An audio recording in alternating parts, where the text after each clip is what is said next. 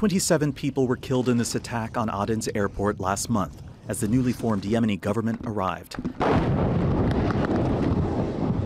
The United States said those responsible must be held accountable, and although the Houthis said they weren't to blame, Secretary of State Mike Pompeo has announced he will designate the Houthis as a foreign terrorist organization and Abdul Malik al-Houthi and two other leaders as terrorists. Nearly 6 years into the war, the Houthis remain in control of a third of the country, home to 80% of the population. That's despite an air and ground campaign led by Saudi Arabia and the United Arab Emirates and the local forces they control. The Houthis frequently stage cross-border attacks on Saudi infrastructure and commercial shipping, with civilians sometimes caught in the middle. The situation on the ground is perilous. More than 230,000 people have been killed in the war. The UN says 10 million others are at risk of famine. And aid agencies fear the U.S. decision will push even more of the population towards starvation. 4 in 5 Yemenis now depend on aid, much of which comes through the Houthi-controlled airport in Sana'a and the port of Hodeidah. Pompeo says waivers will be available for the delivery of food and medicines, but there's real concern about the impact on both the humanitarian crisis and the economy. Some of the impacts that we're afraid of seeing would be that food prices, which are already extremely high, would go up as import companies start to fear dealing with Yemen in the face of these sanctions. This was already the world's worst humanitarian crisis. It was already a situation where millions of people are struggling to afford food. Food rations have been halved for millions. Our famine warnings have just resurfaced. So this is really a life and death matter that we're talking about. Efforts by the World Food Program have held off famine, for now.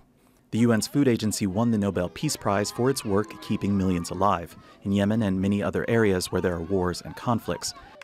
Executive Director David Beasley told Al Jazeera last month that U.S. officials know exactly how difficult they're making their work. We'll do whatever we need to do. We always have, whether there's sanctions or designations or not, we'll do what we can to reach the people. Our job is to let the leaders understand clearly what will be the ramifications and what the difficulties that will be for us to reach people. Yemen is already in an extremely volatile, fragile state. I can't begin to tell you, we are on the brink of famine right now in Yemen. But there may be hope. The Washington Post reports that President-elect Biden's foreign policy team is against the move to designate the Houthis as terrorists, and there may be a change once he's in office. Andrew Chappelle, Al Jazeera. Well, for more on this, let's bring in Barash Shiban. He's a Middle East and North Africa caseworker at the human rights organisation Reprieve and joins us by Skype from London. It's good to have you with us on the News Hour.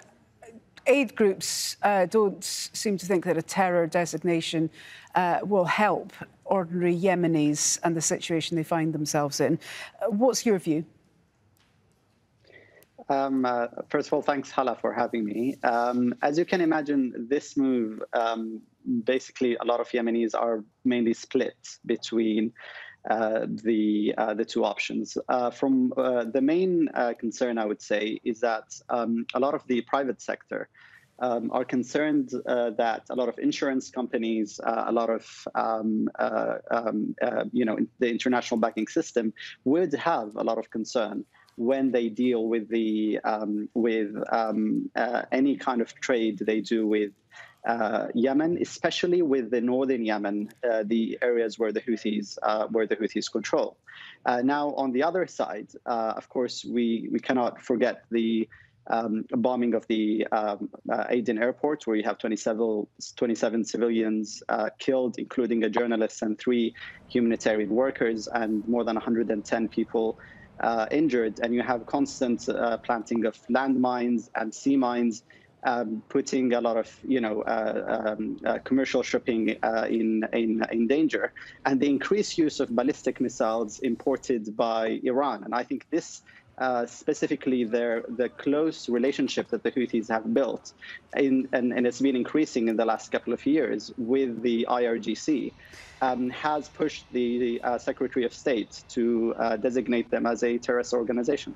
Yes, but in terms of the people of Yemen who are caught in the middle of this dreadful civil war, who are on the brink of famine, according to the World Food Programme, how exactly will a terrorism designation affect their lives? They're caught in the middle of this. They don't have enough to eat. And designating the Houthis a terrorist organisation, is that going to make their lives better? Well, I mean, I think it's hard to imagine what could be done in the current circumstances. From one side, yes, there is no denying of the fact there will be implication and an effect on the lives of a lot of people living in Yemen. But also on the other side, let's not forget that the UN Food Programme itself was the one who said that their programs in northern Yemen have been affected by the Houthis. They're unable to deliver food, they're unable to deliver aid, and the beneficiaries have been, diverted by the Houthis. And they have, including David Beasley, he have mentioned that numerous times just in 2020 alone. So I think it's not an ideal situation. A lot of people would be pro the designation because of the actions of the Houthis. Yet at the same time, the other side, a lot of Yemenis have a lot of concerns regarding the trade and the complication on the humanitarian programs that are already facing a lot of difficulties in the country. But how practical do you think this measure is, though? Because it's set to come in on the 19th of January, and the US is going to get a new president on the 20th of January, one day later. And for all intents and purposes, the Biden administration don't appear to think that this move helps in any way. It seems like more of a political trap that's been set. So, again, do you think this is likely to stay in place? Will it have any material change on the situation of the people who are caught in the middle of this?